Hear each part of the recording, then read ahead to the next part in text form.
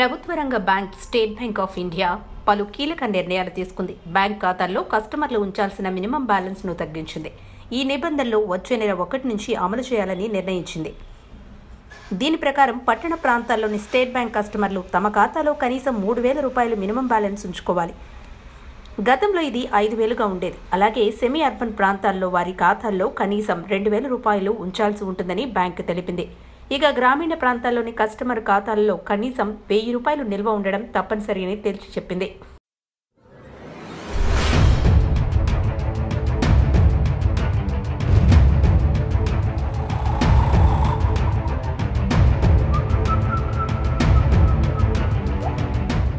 ఒకవేళ ఈ నిబంధనలు పాటించకపోతే జరిమానాల వడ్డన తప్పదని స్పష్టం చేసింది. పట్టణ ప్రాంతాల్లోని ఖాతాల్లో కనీస నిల్వ 1,500 రూపాయలు మాత్రమే ఉంటే 10 రూపాయలు, 750 రూపాయలకు తగ్గిపోతే 12 రూపాయల 75 పైసలు పెనాల్టీ చెల్లించాలి.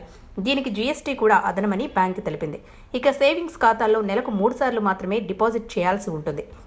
ఇది దాటితే అదనపు ఛార్జీ చెల్లించాల్సి ఉంటుంది. 4వసారి కనీసం 100 రూపాయలు డిపాజిట్ చేసినా 50 రూపాయలు ఛార్జీ కింద సమర్పించుకోవాల్సిందే.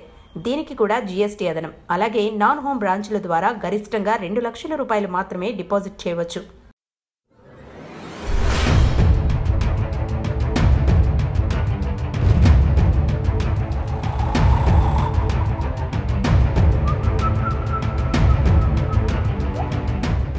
నెలకు కనీసం 25,000 రూపాయల బ్యాంకు బ్యాలెన్స్ ఉంచే వ్యక్తులు నెలకు 2 సార్లు ఉచితంగా బ్యాంకు నుంచి నగదును డ్రా చేసుకోవచ్చు. అదే 25,000 నుంచి 50,000 మధ్య బ్యాలెన్స్ ఉంచేవారికి 10 విత్డ్రాలు ఉచితంగా చేసుకోవచ్చు. ఇది 50,000 దాటితే 15 సార్లు ఫ్రీగా నగదును డ్రా చేసుకోవచ్చు. నెలకు కనీస బ్యాలెన్స్ 1,00,000 రూపాయలు ఉంచితే ఎన్నిసార్లైనా బ్యాంకు నగదు డ్రా చేసుకోవచ్చు.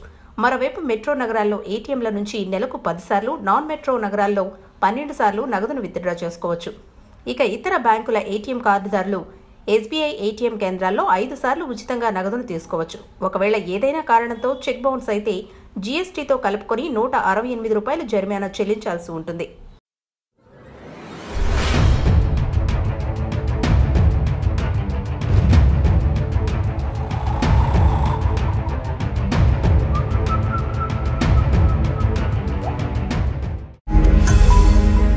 ఈ వీడియో గనుక మీకు నచ్చినట్లయితే లైక్ చేయండి, షేర్ చేయండి.